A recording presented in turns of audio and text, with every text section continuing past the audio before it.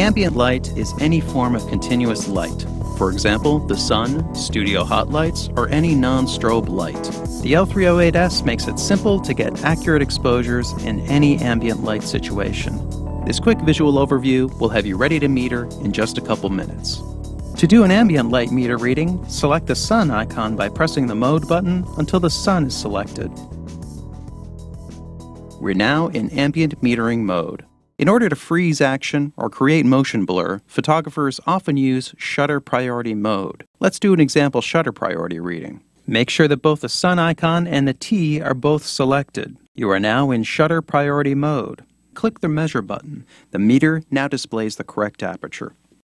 An EU reading indicates you don't have enough light. If it's blinking, you will have to add more light, and if it's solid, you'll have to adjust your shutter or aperture.